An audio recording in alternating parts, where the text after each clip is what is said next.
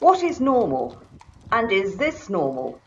We can see that the right metatarsal region is not loaded vertically.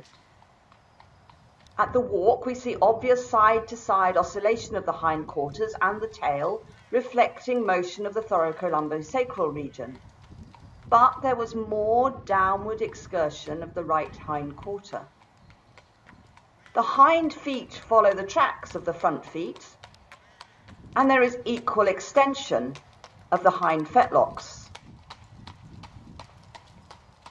At the trot, the rhythm is irregular, but there is mild asymmetry of movement of the hindquarters, and the tail is held slightly to the right. This low-grade asymmetry of the hindquarter movement reflects a grade 1 out of 8 right hind limb lameness. It's also important to recognize that a crooked tail occurs more frequently in a horse with hind limb lameness than a horse which is not lame or a horse with forelimb lameness. So the presence of a crooked tail is a clue of the possible presence of hind limb lameness.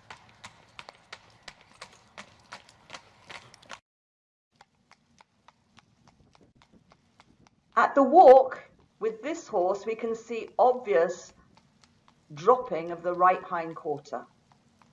There is also reduced extension of the right hind fetlock compared with the left.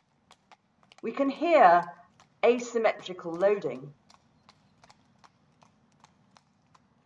At both the walk and the trot, this pelvic asymmetry is obvious.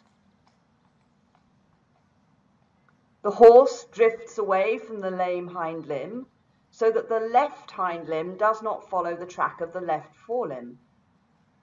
The right hind limb deviates axially underneath the trunk as the right hind limb is protracted. The head nod probably reflects the moderately severe grade 6 out of 8 right hind limb lameness. Look and listen, see and hear.